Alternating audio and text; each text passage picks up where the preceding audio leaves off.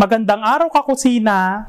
Ngayong araw, gagawa tayo ng street food na hindi madumi at nabibili nga kung saan-saan pero pag kayong gumawa, tsak malinis. Gusto nyo ba ng halo-halo? Gusto nyo ba ng turon? Ito na yon. Gagawa tayo ng cheesy turon halo-halo. Narito na ang mga sangkap.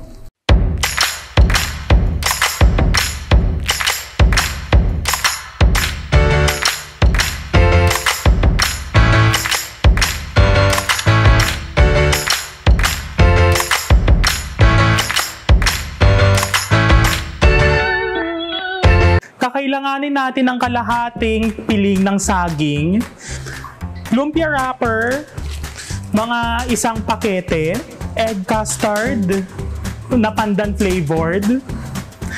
Paano ba ito gawin? Siyempre, ang itlog at ang gatas, lagyan ng asukal at pandan and vanilla. Tapos, ilagay sa microwave, hatiin into cubes at ito na yon. Langka, cheese, cut into this, matchsticks.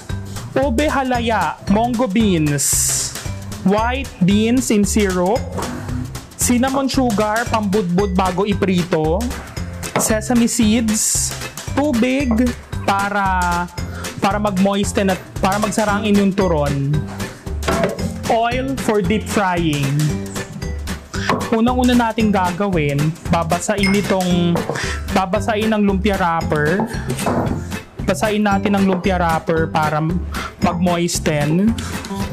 Ilagay ang ube, halaya. Dapat laging mauunang ube halaya kada lagay. Maglagay ng isang hiwa ng saging. Isunod ang egg custard, ilagay ang strips ng langka, isunod ang white beans, ang mungo beans, panghuling ilalagay ang cheese, at siya babalutin.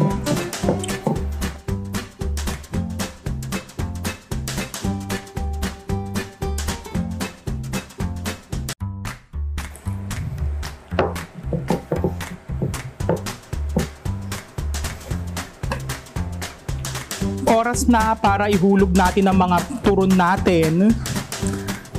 Habang piniprito siya, magbudbud na po tayo ng cinnamon sugar. Tapos, sesame seeds. Pro tip, huwag tayo magka-crowd habang piniprito kung hindi bababa ang temperatura nito.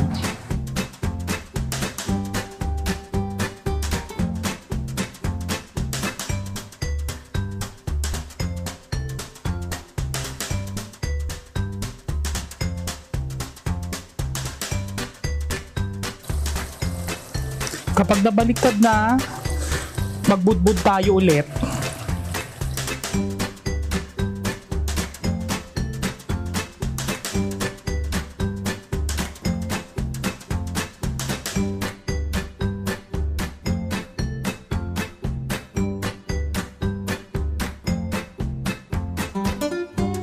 Ayan.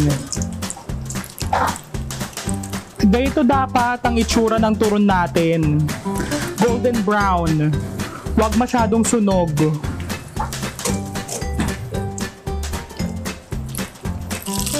Ayan o, may caramelized dahil sa sugar. Nakatulong siya, di ba?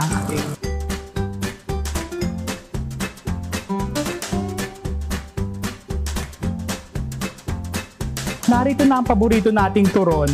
Napakasarap, napakadali, at higit sa lahat maraming laman. Street food nga siya, pero dito siya sa bahay ginawa. Maaari na nating tikman? Sige, tara!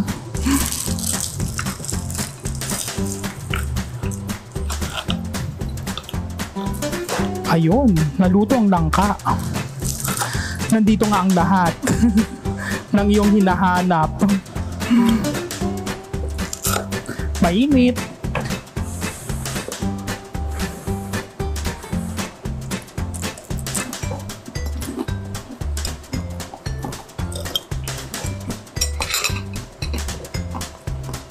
Masarap.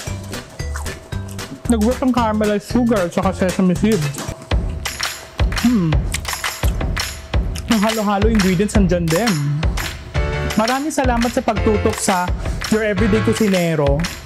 Kung gusto niyo ng maraming recipes, mag-like at mag-subscribe sa aming channel dito sa YouTube. Hanggang sa muli.